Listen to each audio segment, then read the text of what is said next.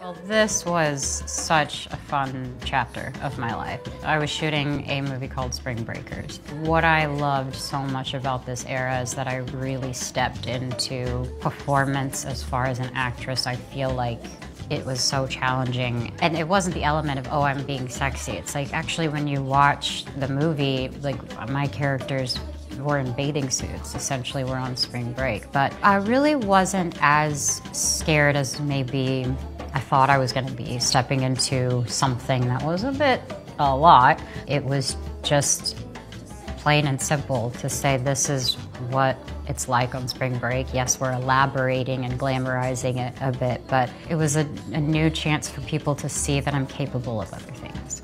Obviously, there was nothing wrong with growing up on Disney, but it was a totally separate world, and it just opened my eyes to so much. I have never had a spring break.